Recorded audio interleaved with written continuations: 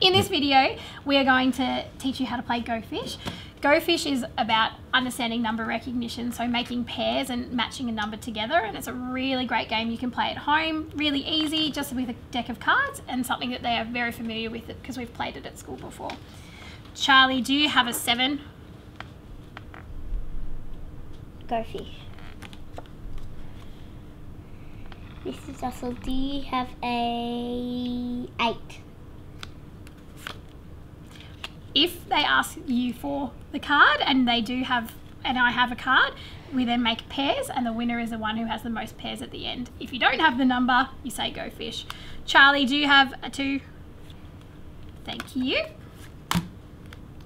Mrs. Russell, do you have a 6? Go Fish. Charlie, do you have a 5? Thank you. When you have no cards left in your hand, then you can collect another 7 because you always start with 7. At the end of the game is when the pile is all finished and it's whoever has the biggest pile, so the most amount of pairs.